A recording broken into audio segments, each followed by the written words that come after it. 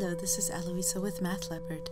Today I'm going to cover how to construct a pentagram using a compass and straight edge, whether or not it's hyphenated. To begin, let's draw a circle.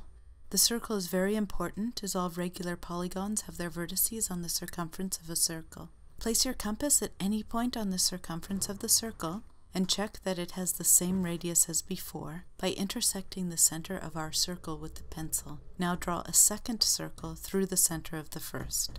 The intersection of the two circles is known as the vesica Pisces, seen here in green. Let's draw a vertical and a horizontal line through the center of the vesica Pisces and then indicate the point where they intersect. This point is the center of a circle whose diameter is that of our initial circle's radius. We place our compass point on the pink dot and open the compass to where either one of the pink dots on the vesica lie. Then draw the inscribed circle, seen here in gold. Where the circumference of our original circle intersects the horizontal through the vesica, seen here in red, is where we next place our compass point.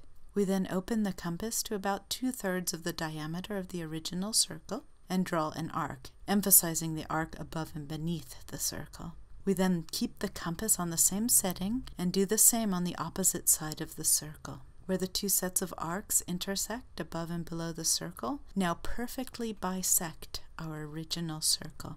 We draw the line through the arcs and then note where that line intersects the bottom of the original circle, seen here in red. Draw a line from the red dot through the center of the circle inside the vesica Pisces, making sure to intersect its circumference twice. Let's mark these intersections in pink. Placing the point of the compass back down at the red dot, where the circle bisector meets the circumference on the bottom, we then open the compass to the width of the farther pink dot, and draw an arc at that radius through both sides of the original circle. We then do the same with the closer pink dot, drawing an arc so that it too intersects the original circle twice.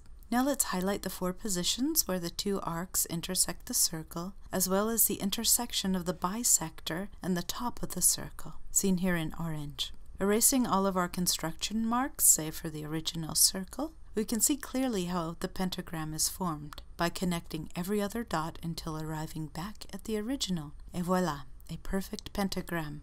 Both the circle and the pentagram will come into play as we explore the 5 Chinese elements and their relationships to one another via this very diagram. Thanks for watching. Please subscribe to be updated when new videos are posted.